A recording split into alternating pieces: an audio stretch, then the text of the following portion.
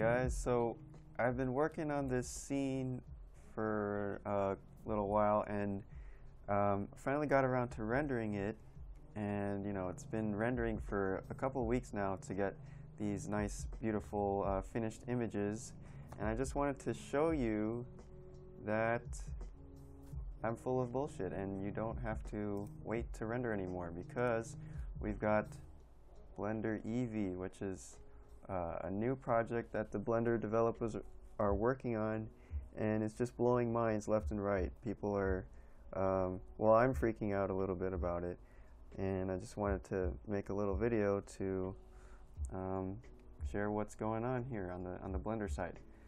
So basically, this is a real-time engine, basically like a modern video game graphics engine built into Blender, so we can start modeling things inside of Blender, and it doesn't care. It's going at real time. It doesn't need to wait or render, and it looks beautiful.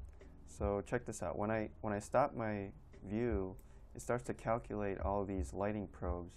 See that? It starts to calculate global illumination, or at least like an approximation of it. So you get this really beautiful secondary lighting, like these bounces underneath the bike and off these cubes, and I think it looks really good in this clay material. But yeah, these kind of secondary lights or bounces are normally something that would take 10-15 minutes per frame to render, and it takes forever, especially when you have 700 frames in your animation. But now it's all basically for free. We get it, and I can do my play blast here and show the animation that was running just now. It's just crazy. This is running at 15, 20 frames per second in 2 viewports at the same time.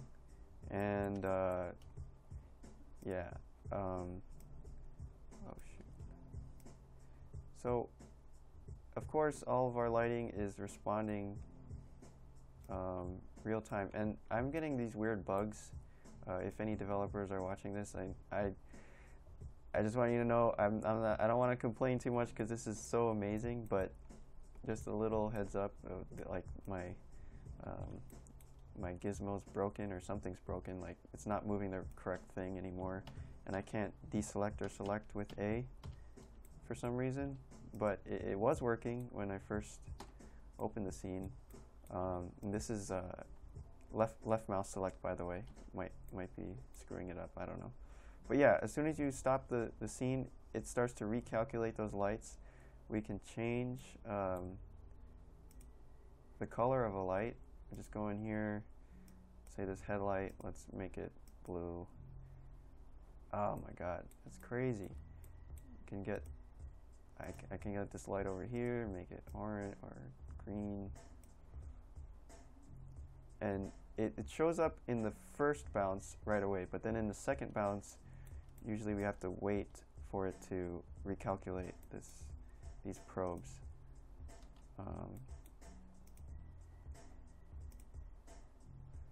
But anyways, this is a combination of a lot of little lighting tricks that are used in a lot of video games these days, like ambient occlusion,